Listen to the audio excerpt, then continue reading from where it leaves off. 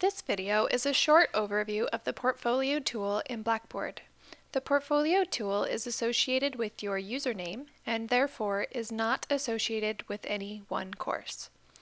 To access portfolios, click on the global navigation in the top right of your screen when logged into Blackboard. It should have your name and picture on it. Then select the header Tools and find Portfolios from the list. Click on it. What appears is the Portfolios homepage. This is where you create portfolios and where any portfolios you've created will be stored. Here you can search for portfolios that you've already created.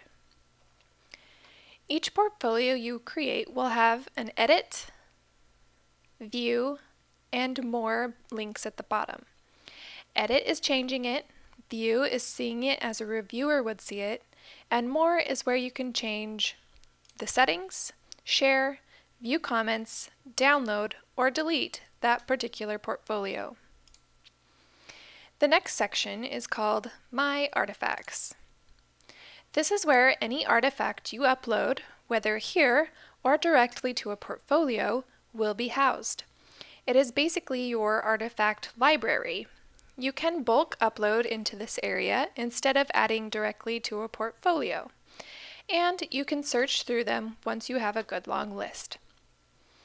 The last section is called Shared with Me.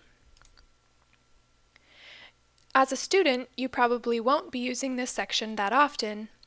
However, if you're an instructor, you might be using this more often when students share with you as a user. You can create folders, and you can also search in this section.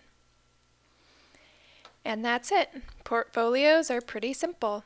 For more information, select Show More in the description down below or contact bbsupport@cityU.edu.